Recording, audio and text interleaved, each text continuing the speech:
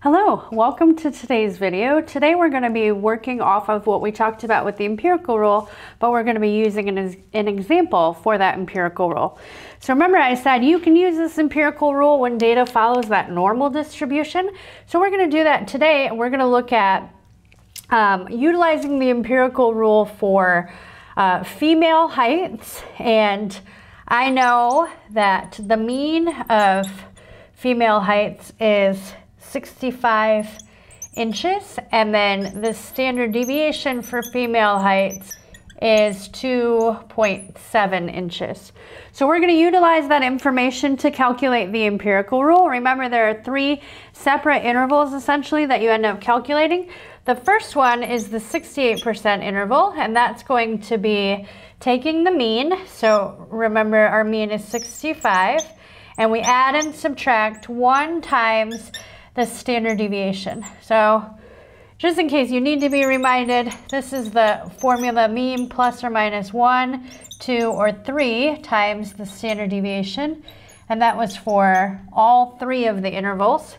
And so this would come out to be 62.3 up to 67.7.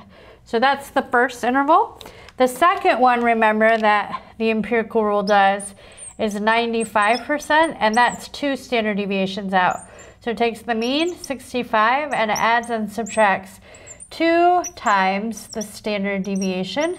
So here, if you add and subtract, we would go down to 59.6 and up to 70.4, and that would contain 95% of the observations.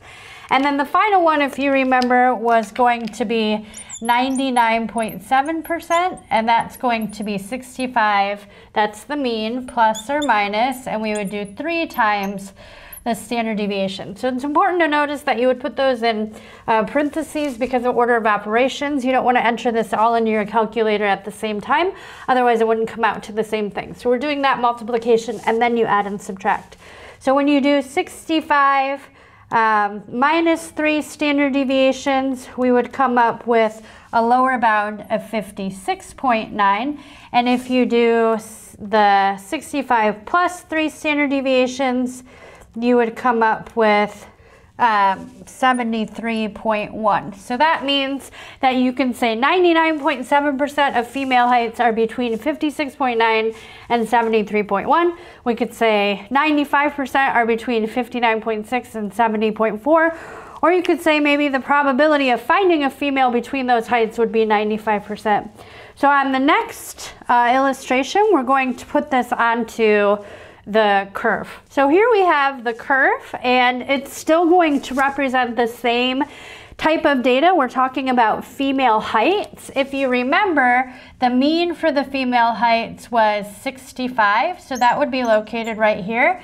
And then we talked about, when we looked at generically the empirical rule, how you would go out 1, 2, 3 standard deviations, and then you can go out 1, 2, 3 standard deviations. And so we calculated on the last page the interval, and this would be 62.3 up to 67.7. And remember that that includes 68% of our observations.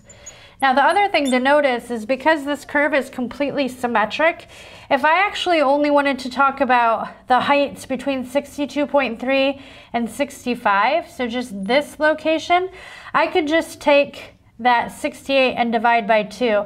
So in this small section, we would have 34% of our data. So between 62.3 and 65 as a height, 34% of females would have those heights.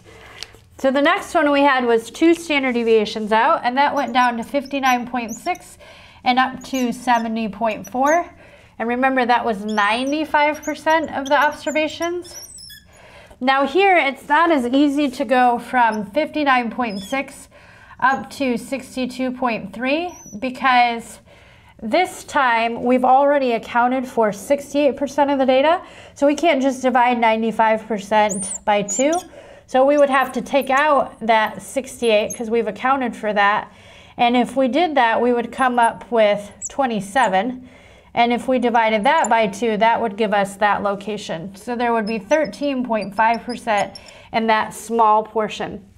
And if you wanted to check that, you would have 13.5, 34, 34, and 13.5. And if you added them all together, they should sum to 95%, because that's the percent that's in between these two marks. And then the last one we had 56.9 at our 99.7, and then 73.1. And so in this area, we included almost the entire data set, or 99.7. Again, if you wanted to figure out the percent that was in between 56.9 and 59.6, or in between 70.4 and 73.1, we would just take that 99.7, we would get rid of what we already knew, which was the 95%, which is in the center. We'd end with 4.7, but that's both of these chunks. So if we divide that by 2, we know that that particular chunk between 70.4 and 73.1 is 2.35%. You also then could use the same logic to figure out what's in the tails. So if the whole thing is 100%, so this whole thing is equal to 100%, if I want to figure out the area in the tails, I take out what we already know, which is the 99.7, I'm left with 0.3. So in these tails, we have 0.3 divided by 2, or it would be 0.15%. So the percent of females who are less than 56.9 inches is only 0.15%. Or the percent of females that are taller than 73.1 inches is 0.15%. So that's the empirical rule. And in the next video, we'll talk about what happens if you're not that perfect 1, 2, or 3 standard deviations from the mean. And we'll be using z-scores to do that. See you then.